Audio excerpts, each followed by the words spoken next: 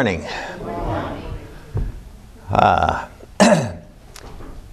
This morning, I would like to speak, as we did last week, on the subject of prophecy. But I'd like us to keep our eye on the most important thing when it comes to the prophetic scriptures.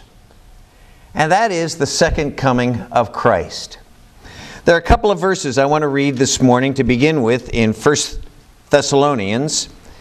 In 1 Thessalonians chapter 1 and verses 9 and 10, Paul says, "For they themselves declare concerning us what manner of entry we had to you, and how you turned to God from idols to serve the living and true God, and to wait for His Son from heaven, whom He raised from the dead, even Jesus, who delivers us from the wrath to come."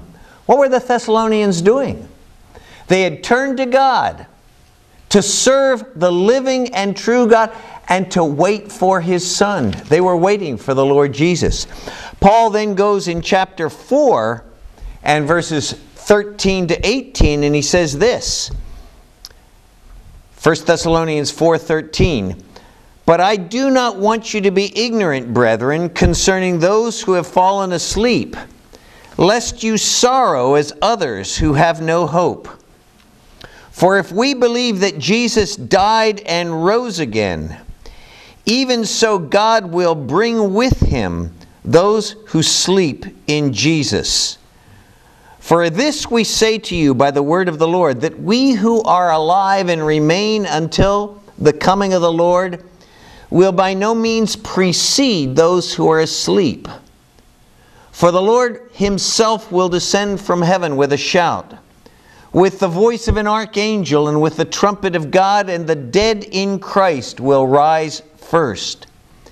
Then we who are alive and remain shall be caught up together with them in the clouds, to meet the Lord in the air, and thus we shall always be with the Lord. Therefore, comfort one another with these words."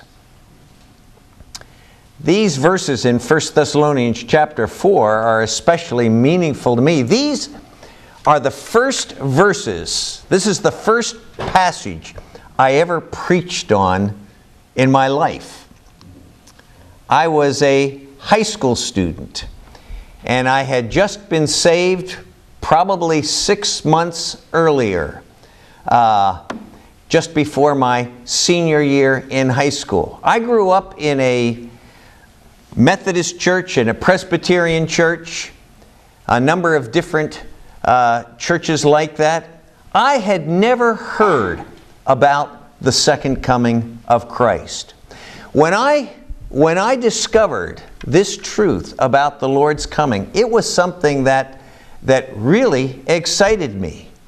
And so when I had a chance to speak to a very large Sunday school class of high school students, I turned to this passage and spoke about the second coming of Christ.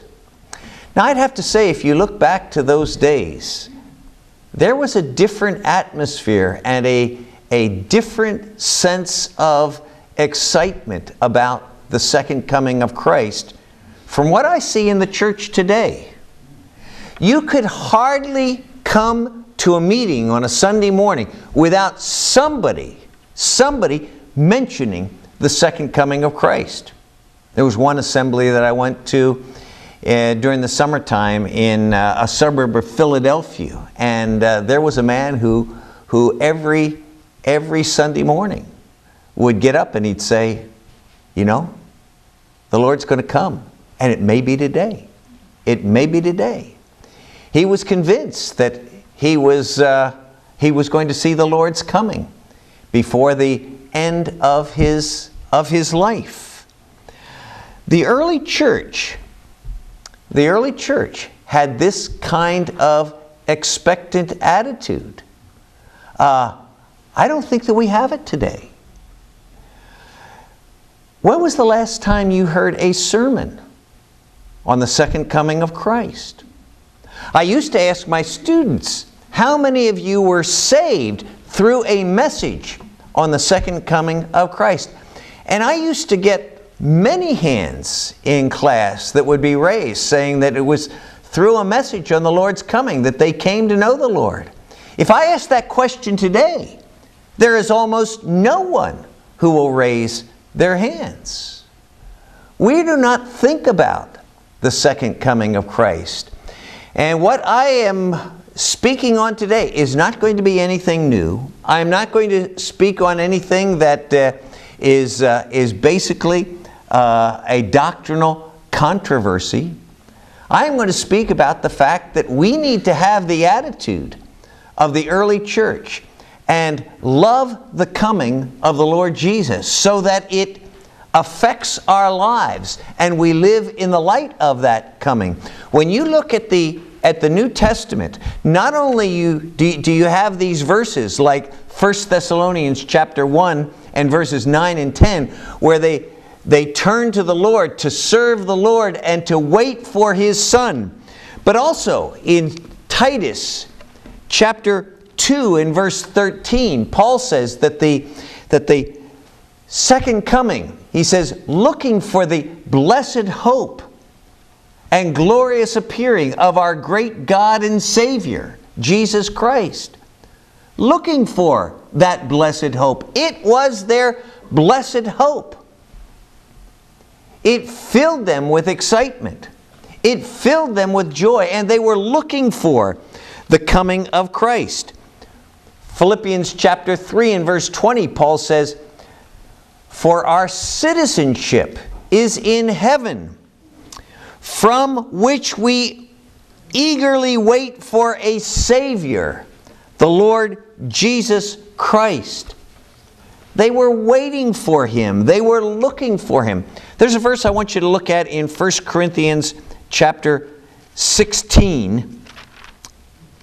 And there's just one word here that is very interesting. And that's in 1 Corinthians 16 and verse 22.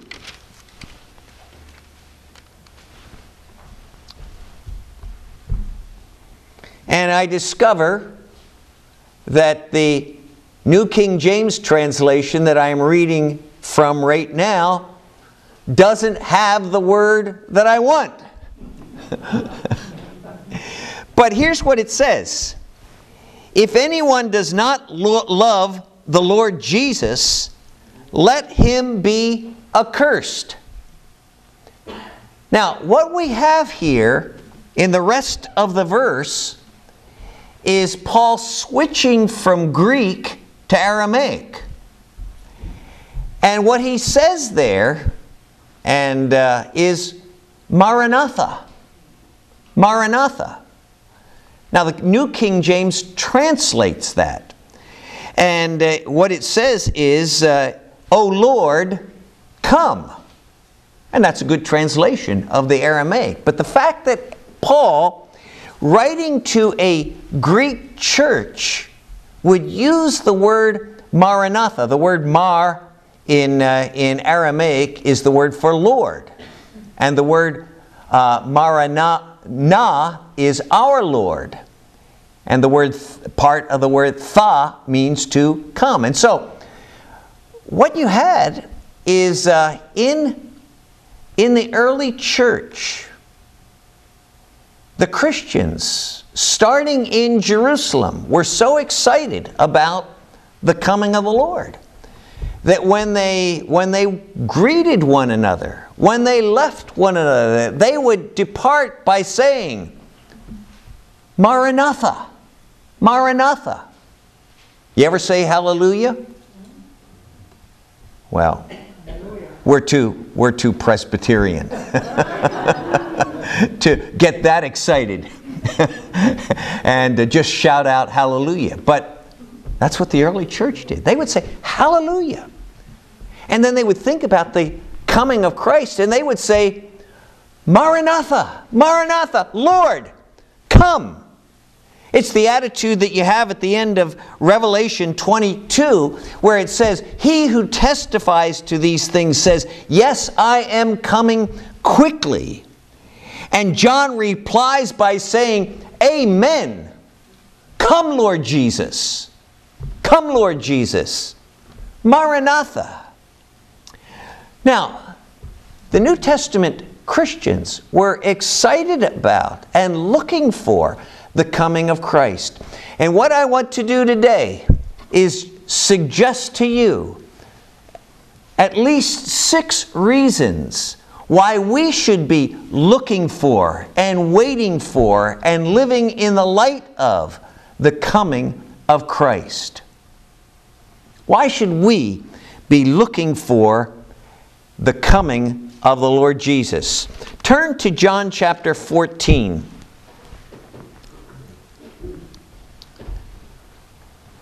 John chapter 14, and in verse 2, the Lord, and remember, this is the night when He is speaking to His disciples in the upper room, and He says to them, the night before His crucifixion, "In my Father's house are many mansions," many dwelling places. "If it were not so, I would have told you, I go to prepare a place for you. And if I go and prepare a place for you, I will come again and receive you to myself, that where I am, there you may be also."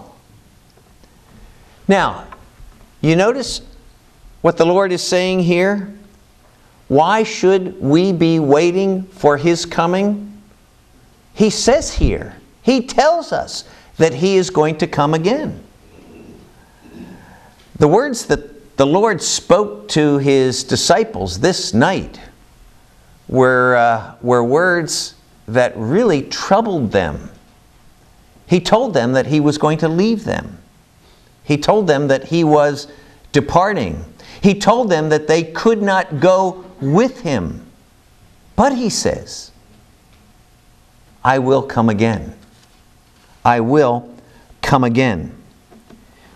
You see why the disciples were waiting for the Lord? He told them that He was coming. They wanted to be with Him. They wanted to be with Him.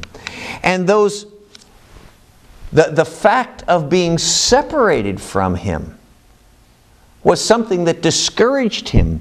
And so during the time of that separation, there was nothing that encouraged them more and gave them greater hope, was the promise, "I will come again." Do you remember? I'm not speaking about remembering by the remembering of hearing them, but remembering having heard of the words of Douglas MacArthur when the Japanese were invading the Philippines and MacArthur was forced to leave. He told the Filipino people, "I shall return. I shall return." And during those years of occupation, the time when the Japanese were controlling that country, what gave hope for the Filipino people were the words of MacArthur, "I shall return." They were waiting for that day. And when they were persecuted, when the times were difficult, that promise and that hope sustained them. We should be looking for and waiting for the coming of the Lord Jesus, because He told us. He told us that He was going to come again. Now, there's a second reason that we should be looking for the coming of Christ, and it also comes from these verses here in John chapter 14. When the Lord spoke to them, He said, "If I go and prepare a place for you, I will come again, and I will receive you to myself, that where I am, there you may be also." Why should we be looking for the coming of Christ? We should be looking for His coming because we love Him and we want to be with Him. Shouldn't we? Do you want to be with the Lord Jesus? If you love Him, you really do want to be with Him. Have you ever been separated from someone that you really love? I am always amused at this time of year. We have just begun our spring break at Emmaus. And it's interesting to see some of these young couples who are in love, who are going to be separated from each other for a week. You would think that this was going to be for a lifetime. The parting is so sad. How am I going to be make it to be separated from you for this long period of time? The fact is that if you really do love a person, to be separated from them hurts. When I was in seminary in the middle 60s, there was a student, one of my fellow students, who was from North Korea. Back in somewhere around 1950, he was a newly married young pastor of a church in North Korea. And he got a very sudden word that the police were coming for him, that he was going to be arrested, and that he was going to be executed. And so he had to flee for his life. He had to flee immediately. And he had to leave North Korea by himself. He left that young wife of his back in North Korea. This was 15 years later that I knew this student. For 15 years, he had been trying to get his wife out of North Korea so that she could join him here in the United States. For 15 years, there was not a day that went by that he was not thinking of her. He loved her. He wanted to be with her. And so he was looking forward to that day when they would be reunited. It was sort of a storybook kind of incident that while we were there in seminary, he was able to get her released from North Korea, and they were reunited there in Dallas. It was an exciting time. It was an exciting time. But that's what we should be looking forward to if we love the Lord Jesus. He told us that He was going to come again and take us to be with Himself. What are you looking forward to? Are you looking for some mansions in glory? Are you looking for the streets of gold? Are you looking forward to the beauties of heaven? Or are you looking forward to the prospect of being with the Lord Jesus, of seeing Him face to face, and then spending eternity in His presence? If you really love Him, then the fact of being with Him is really the only thing that is of ultimate significance. We should be looking for the Lord Jesus and His coming because we want to be with Him and spend eternity with Him. Now, there's a third reason why we should be waiting for the coming of Christ. We should be looking for His coming because we do not know when He will come. We do not know when He will come. When our Lord was talking with His disciples in the upper room, and we have this here in Matthew chapter in Matthew chapter 24. He said in Matthew chapter 24 and verse 36, "But of that day and hour no one knows, not even the angels of heaven, but my Father only." And then he says in verse 42, "Watch there, for you do not know what hour your Lord is coming." What he says is, you do not know when I am going to come. No one knows. And in Mark's gospel he says, not even the Son. The angels don't know, not even the Son. No one knows. Therefore, watch. Be watching. I think our Lord has deliberately kept us in ignorance as to when He is going to come, in order that we might live in this kind of watchful way.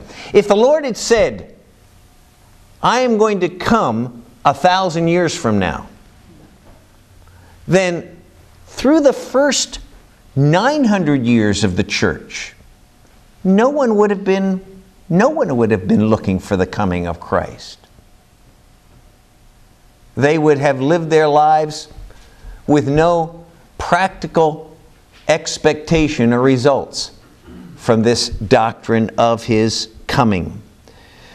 But our Lord has said, no one knows, therefore be watchful. And that is the word to every generation of Christian from the first century until now. One of the things that has plagued the church through the centuries is Christians that have tried to tell us when the Lord is going to come. There have been always those who have been date setters, those who have been making predictions of when Christ is going to come. I went this week and just Googled this kind of thing of date setters.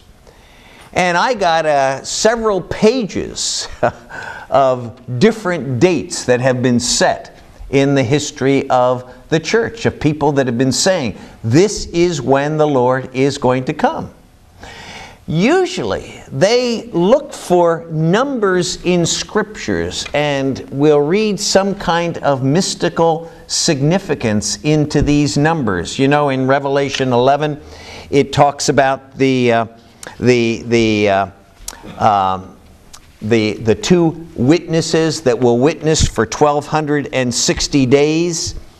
And then in chapter 12, that's in chapter 11. In chapter 12, it talks about the woman who is persecuted for 1,260 days. Well, around 1,200, there were those who looked at that number and said, that means 1,260 days? Those really mean years. And so the Lord is going to come in 1260 AD. In the time of the Reformation, or after the Reformation, the numbers got a little bit more complicated, but Daniel speaks about 1,290 days, and then he mentions 1,335 days. This is at the end of the book of Daniel. Somebody added up those two numbers, added to that what was the supposed date for the destruction of Jerusalem in AD 70, took away the 1,000 years of the millennium, and they said, the Lord's going to come in 1694. And they had it all figured out. Back in 1844, the founder of the Seventh-day Adventists, William Miller, was saying that in October 22nd of 1844, the Lord was going to come. And he stirred up the country with that kind of expectation. Many people quit their jobs. They went out and were waiting for the Lord's coming on that day. Some of you remember things that have happened in your lifetime, where there have been predictions for the coming of Christ. Some of them have been not just from the fringes and the kooks. In fact, back in 1967, you remember the Six-Day War with Israel. One of my professors at Dallas Seminary made a prediction that related to the coming of Christ. His verse was in Luke chapter 21 and verse 24 that says, it speaks about the destruction of Jerusalem. And he says, Jerusalem will be trodden down of the Gentiles until the times of the Gentiles is fulfilled. And when you think about it, that verse is saying that after AD 70, when Jerusalem was destroyed by the Romans, go through the centuries, Jerusalem was under Gentile control until 1967. In 1967, in the Six-Day War, for the first time, really, since AD 70, the Jewish people were in control of the whole city of Jerusalem. So one of my professors got up in chapel, and he says, this prophecy has been fulfilled. The times of the Gentiles has come to an end. Now, he may or may not be right on that, and just saying that was not anything to get him in trouble. But then his next statement was, gentlemen, I do not believe that we will begin another year of classes at Dallas Seminary.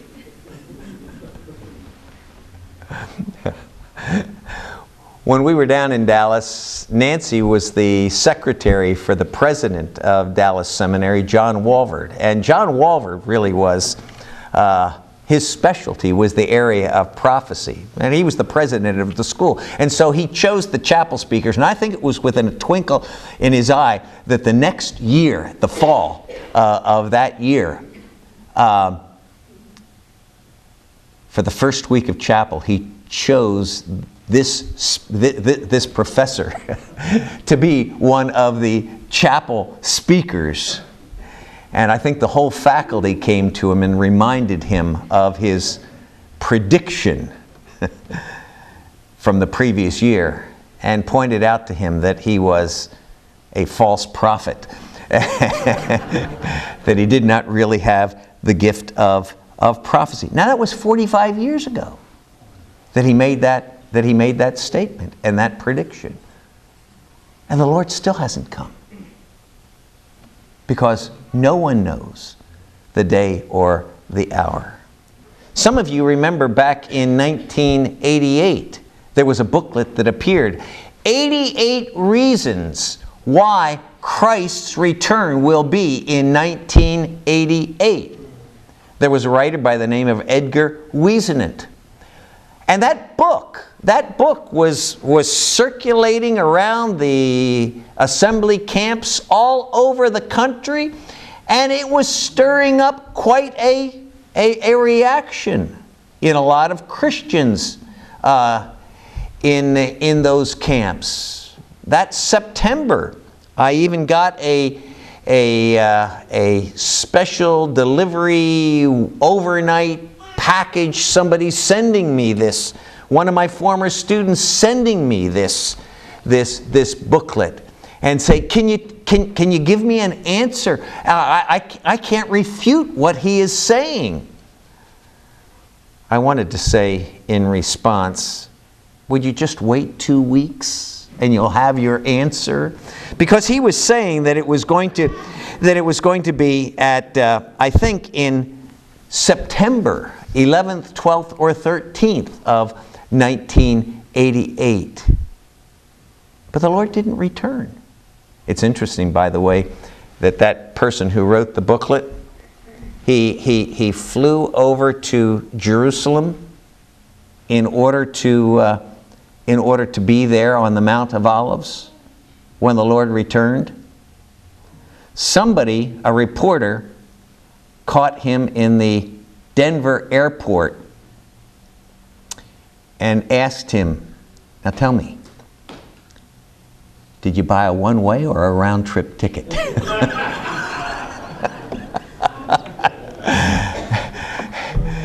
And he was caught because he had bought a round-trip ticket.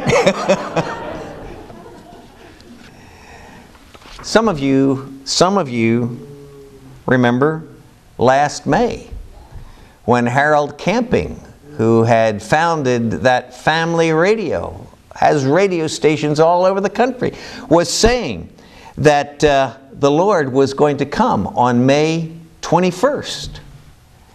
And we were down in Argentina at the time, and the people down there were talking about this prediction that the Lord was going to come on May 21st.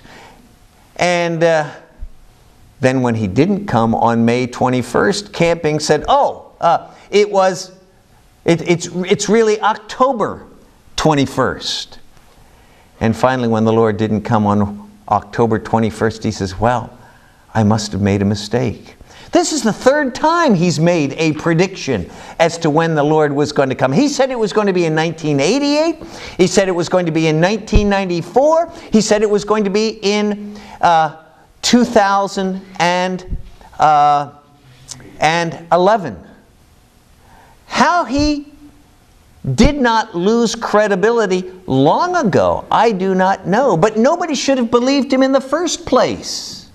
Because the Lord said, no one knows the day or the hour.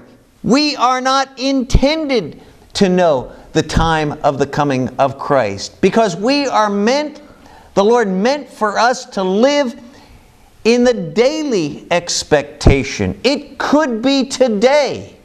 He said to his disciples in Acts chapter 1, when they were asking, when are you going to restore the kingdom to Israel? Is it now? And the Lord said, it's not for you to know the times or the seasons. It's not for you to know the when. What you are to do is live faithfully for me in the meantime, and live in the light of His coming, and be faithful until that day comes. You know why people are continually setting dates for the coming of Christ? Because His promise doesn't seem to be enough. His promise that He is going to come does not excite us enough.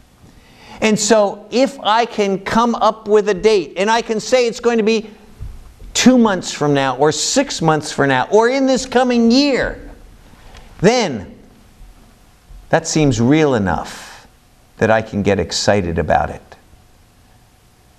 But we should be looking for the coming of Christ because He told us we would come. He would come. And we do not know when. Let me give you a fourth reason why we should be looking for the coming of Christ. It comes out of 1 Corinthians chapter 15. 1 Corinthians chapter 15, verses 51 to 53. We should be looking for the coming of Christ because we are not yet all that we were meant to be. We are not yet all that we were meant to be. Paul says in 1 Corinthians 15:51, behold, I tell you a mystery. We shall not all sleep, but we shall all be changed in a moment, in the twinkling of an eye, at the last trumpet. For the trumpet will sound, and the dead will be raised incorruptible, and we shall be changed.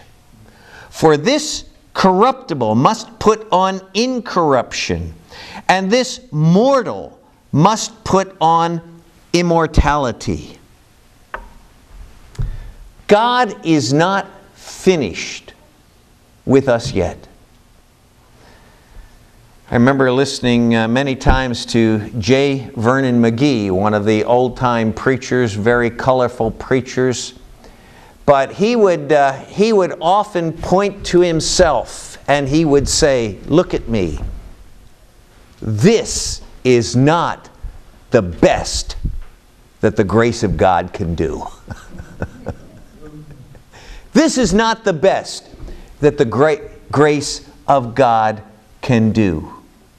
There are two things that are going to plague us until the second coming of Christ. One of them is death.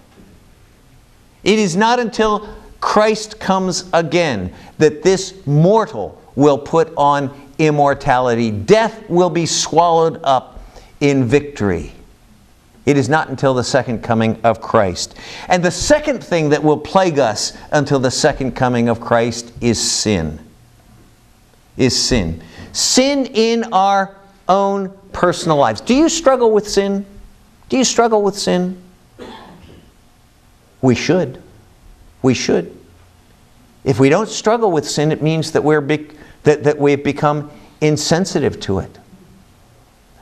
I remember a dear old friend who's now with the Lord, Paul Sapp, and he used to pray. He used to pray, Lord, help me to hate my sin. If we hate our sin, then we will be waiting for the coming of Christ. Because that struggle with sin is going to continue until Christ returns. John says in 1 John chapter 3 that when He appears, we will be like Him, because we will see Him as He is. We will be like Christ. Our sin nature will be done away with. We will no longer sin. We will be living without sin. And that should be the longing of every godly heart. We should be waiting for the Lord's return, because we are not yet all that we are meant to be. But we will when He comes and changes us and we become like Him. A fifth reason why we should be waiting for the coming of Christ. We wait for Him because there is a need for justice here in the world. Verse that I'm thinking of is in Revelation chapter 6. In Revelation chapter 6 and verse 10, here we read of the cries of the souls, the martyrs that have been slain because of the Word of God and the testimony that they maintained. And it says in Revelation chapter 6 and verse 10, and they cried with a loud voice, saying, How long, O Lord, holy and true? How long until you judge and avenge our blood on those who dwell on the earth? Now that's a cry of frustration. We live in a world that is evil and corrupt. There's something wrong in this world. It is obvious. Good men and women suffer, are exploited, they are trampled down. And those who are evil often prosper. This is a fact of the world in which we are living in. When we lived in the Chicago area, I used to listen to a radio program that was often on WBBM on Sunday night, old time radio. And one of the programs that I liked was The Shadow. And it would always end with these words: the weeds of crime bear bitter fruit. Crime does not pay. The shadow knows. Well, if you're on listening to a fictitious radio program, good always does triumph. And evil always is put down. But that's not the world we live in. Crime does pay. And it pays big. If you go down to the border of the United States and Mexico, if you go down to Juarez, It's chaos down there. Why? Because the drug industry is so successful. They have so many billions of dollars. They have the money to buy better weapons, to train better soldiers, to have a better trained and equipped army than the Mexican government. Crime pays. That's the world that we are living in. Evil does triumph. And what you see here in Revelation chapter 6 and verse 10, those martyrs sense the problem. They cry out, "How long? Lord, where is justice? How long is it going to be until wrong is made right?" Will it happen? Yes, the Bible says it will happen. It will happen. Wrong will be made right. There will be justice here on this earth. It will happen when the Lord Jesus comes again. Paul says in 2 Thessalonians chapter 1, "When the Lord Jesus shall be revealed from heaven with His mighty angels in flaming fire, dealing out retribution to those who do not know God and who do not obey the gospel of our Lord Jesus Christ." He will come and He will deal justly with those who have done wrong, and He will vindicate those such as these martyrs who are here seen in Revelation chapter 6. We wait for the coming of the Lord Jesus because we desire to see justice established here in this world. Let me give you one final reason that we should be waiting for the coming and looking for the coming of Christ. We should be waiting for Him because we desire to see Christ honored and given His rightful due. I remember a while back that I was channel surfing, and I came across a station where you had a comedian who was mocking the Lord and mocking the Savior. I listened to that for maybe 90 seconds. I couldn't stand it. I had to turn it off. I had to switch channels. How do you feel when your wife or your mother or your husband is mocked and ridiculed? Does that bother you?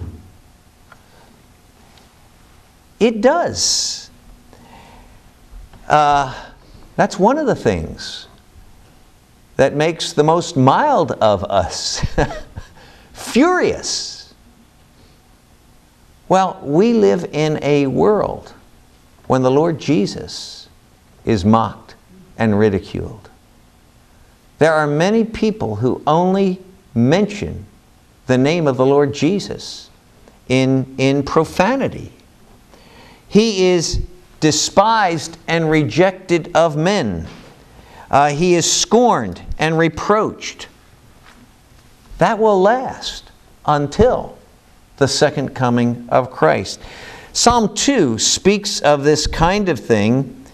It says in Psalm 2 that the kings of the earth set themselves and the rulers take counsel together against the Lord and against His anointed. They set themselves against God's anointed Messiah. It says in verse 4 that the Lord tells His attitude toward this insult and slander. It says, "He who sits in the heavens laughs. The Lord scoffs at them. Then He will speak to them in His anger and terrify them in His fury.